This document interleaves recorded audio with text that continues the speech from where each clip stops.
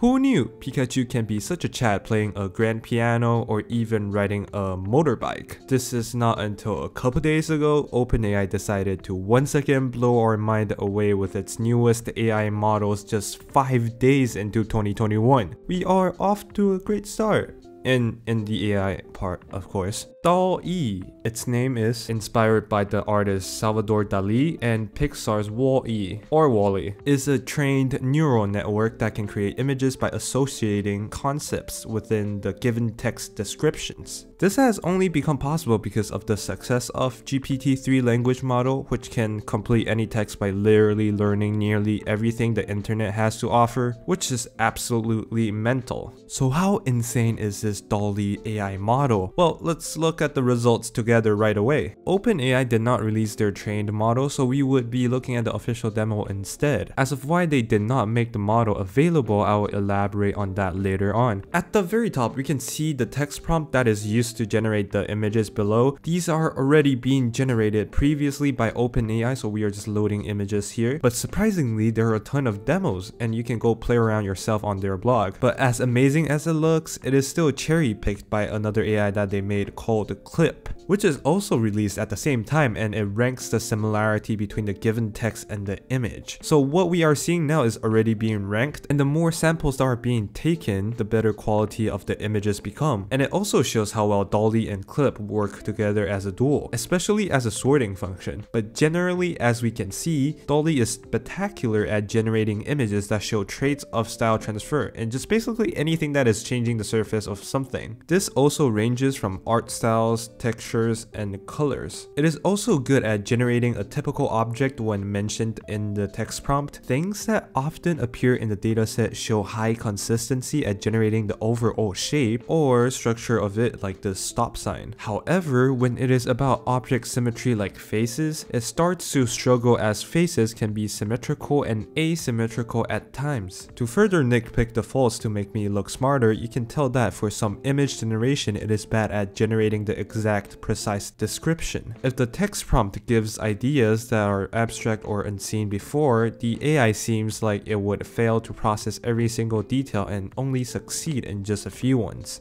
When the number starts to get too big, it struggles at generating the right amount of it, or the shape starts to deform and you can clearly tell that it is not a pentagon. And if a word could have multiple meanings, we can see different objects being brought forward and shown to us. Interestingly, they also provided demos for objects that would contain concepts like reflections to test out how well the AI would understand it. And as expected, it only occasionally gets it right. Same goes to a lot of concepts like playing the piano would require you to sit outside, not inside, Pikachu. Novel view generation is hard to be consistent, but also can be proven successful in some cases. And you can also tell it to generate illustrations too, but it is hard to stay consistent generating symmetrical faces with asymmetrical features. There is image completion alongside the text prompt too, so generating images based on a specific part of the image can hugely affect the outcome, like the mannequin here, so they all look really consistent, or to use the image to let the AI to refer to.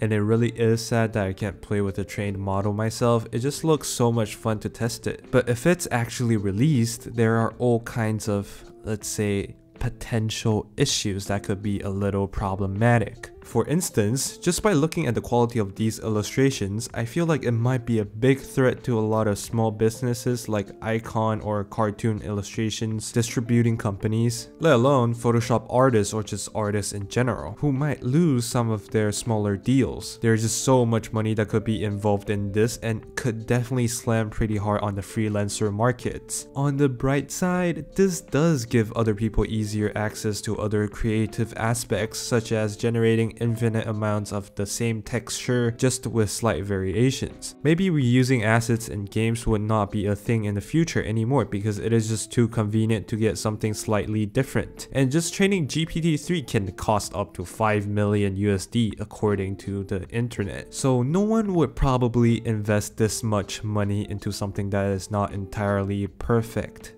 yet. Also, there are similar concerns whereby people were able to extract the training data from the GPT-2 model. There is a paper about this problem which showed how GPT-2 was capable of extracting personal information about someone when a correct prompt is given. Not that DALL-E has the same concern, but it still has the possibility of being able to extract personal IDs or credit cards that are unintentionally being included in the dataset too. There's just too many malicious things that you can do with this. Who knows if this DALL-E can Photoshop or even deepfake just a text prompt away. Not even mentioning those not safe for work stuff and how well it can possibly do. Well, no more with the speculation on what DALL-E can do, but if it's me, I just generate some dumb shit like a bunch of pout faces with a variation of Mamako. And they did release the code for Clip, so if you do want to try it out, I'll link its blog and the collab down in the description. DALL-E's blog from OpenAI would also be down there too. And this video is sponsored by InfiniteRed. InfiniteRed Consulting handles your mobile, web, and AI needs. If you are looking for someone to build your app, visit with the link down in the description. Thank you guys for watching, hope you enjoyed it. OpenAI is just amazing at blowing our mind away, and this is just a wild start for the year 2021. Shout out to Marc, Schwyn, and many other patrons that support my work through Patreon, and I'll see you guys in the next one.